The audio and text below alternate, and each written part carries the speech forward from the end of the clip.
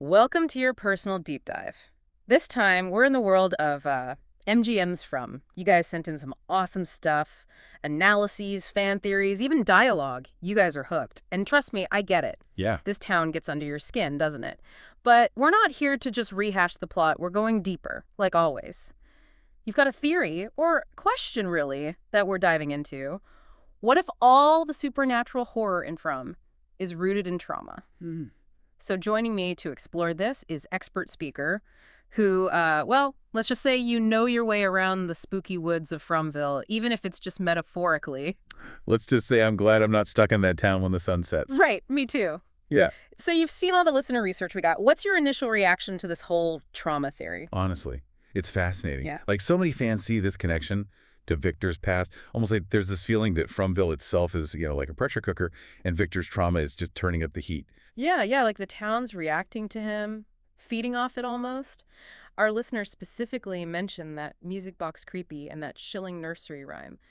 Could those be echoes of Victor's trauma, like manifesting in Fromville? Totally. I mean, those elements, they're so deeply woven into, like, the supernatural fabric of that town. What if Fromville's like a microphone, picking up on those echoes of past traumas, Victor's pain, his fears? They could be, like, amplifying it all. So instead of ghosts, we're talking traumatic echoes.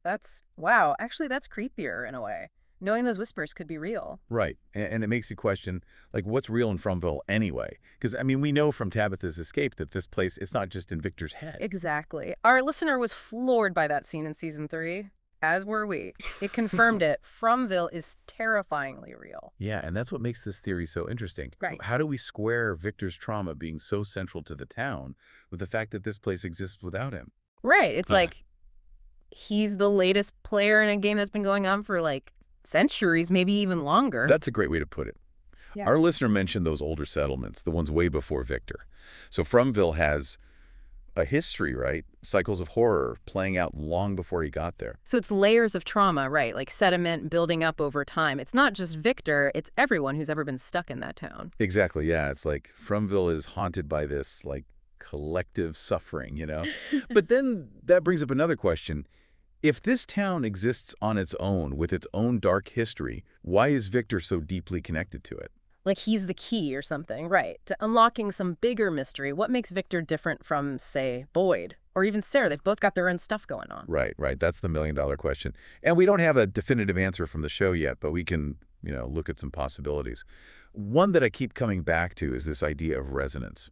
What if Fromville is like a tuning fork, and each person who gets trapped there, they add their own, like, frequency of pain and fear? So it's less about Victor causing the horror and more about him amplifying what's already there. Like he's tuned into Fromville's darkness. Exactly. And maybe, just maybe, his trauma resonates with a specific part of Fromville's past. We know those settlements are old, right? What if they tell a story, specific trauma, that's, like, mirrored in Victor's? Maybe that unlocks something worse. Dude, that's creepy. Okay. Like he's bringing back some old nightmare. But what about those phone calls? The creepy ones. How do those fit into this? Yeah, those are strange. They could be, like, extensions of that same frequency we were talking about, whispers of trauma, amplified by Fromville, leaking out.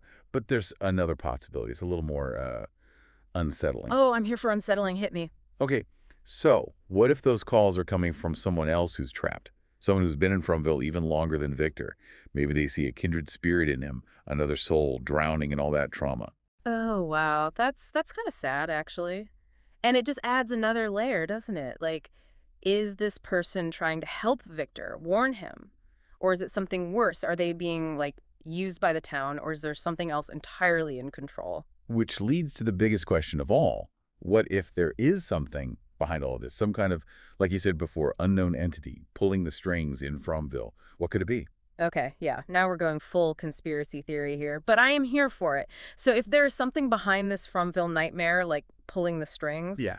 what are we talking about here? Well, we can't know for sure, but going by what the show's given us so far, one possibility, and it's kind of creepy, from Fromville as, like, a hunting ground for something old, something out of myth, maybe? Oh, wow. Like primal fear kind of stuff. The monsters we tell stories about. Exactly. Something drawn to, like, concentrated fear, Yeah. despair. Fromville's like a beacon, and everyone trapped there. They're the prey. And Victor, with how he is with the town's darkness, maybe he's not just prey. Maybe he's the main course. Right. It explained why he's always at the center of things. He's not just seeing the horror, he's drawing it in. Yeah. But there's another possibility, and it's even more uh, unsettling to me, honestly, because it implies, like, control. Okay, you're killing me with suspense here. What's worse than being a monster's dinner? What if this entity, right? Yeah. What if it's not evil, not in the way we think of it? What if it's just intelligence, like advanced alien intelligence studying us? Through trauma. Wait, so Fromville's not a hunting ground, it's a lab. And we're the lab. See? Oh, wow. We're the lab rats. Yeah. It's a lot to take in.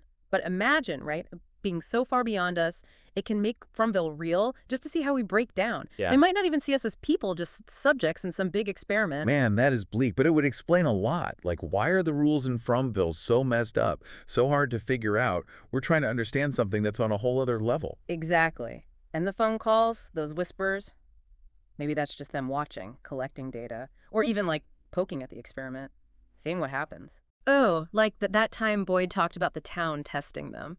But what if it's not the town? What if it's something way bigger, watching everything? So we started with, is this trauma?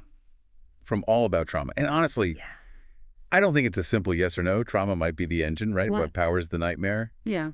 But the real horror, maybe it's that someone's watching us suffer, and we don't even know why. So what started as a deep dive into one character's pain just became a full-blown existential crisis. And honestly, I wouldn't want it any other way. That's For You. It makes you think, makes you question everything. Exactly. And listener, while you're thinking about all that, here's something else to chew on.